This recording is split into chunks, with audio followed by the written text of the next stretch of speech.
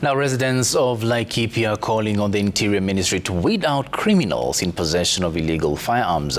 Speaking during the memorial service of the late rancher Lucy Wambui, the chairman of the Mediation Support Unit Laikipia chapter, Pastor John Njuguna, said insecurity in the county was alarming and called on Interior CS Kithure Kindiki to beef up security and prosecute criminals. Family and friends of late Lucy eulogized her as a peace crusader amongst local communities in Rumuruti. The slain Rumuruti rancher will be buried on Friday. Nataka tuone security agencies zote wamekuja na kuangalia this issue. Why they is keeping quiet? We must step up na tuone mambo ya Lucy na issue yote imesolviwa once and for all. Assembly claimed that the governor was politically intimidating them for raising the issues on development and resource management.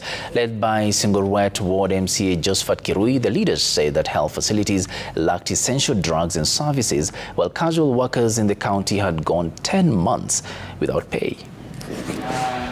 The high cost of living and the lack of concern for essential services have left our constituents suffering.